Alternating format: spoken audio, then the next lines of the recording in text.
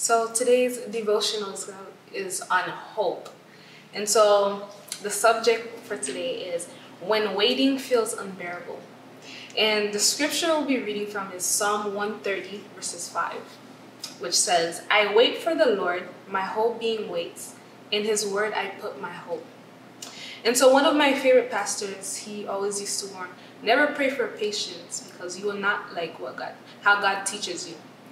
Most people are not very good at waiting, especially when it comes to, waiting for food to be served or for a traffic light to be changed or a test result to arrive.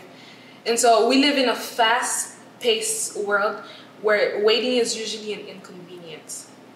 And so as children, we eagerly anticipate Christmas morning to unwrap our gifts. As teenagers, we count down graduation and getting accepted into college and then leaving our parents' house to start our adult lives.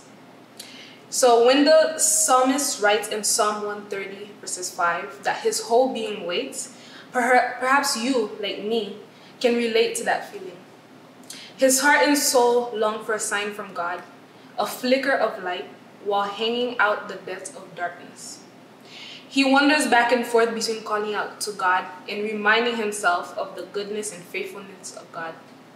Fear sometimes overwhelms our waiting when there's a possibility of bad news, and that alone can make the situation unbearable. Like the psalmist, we must keep our eyes fixed upon God, the source of our hope in our life forever. There is no outcome that God cannot help us handle.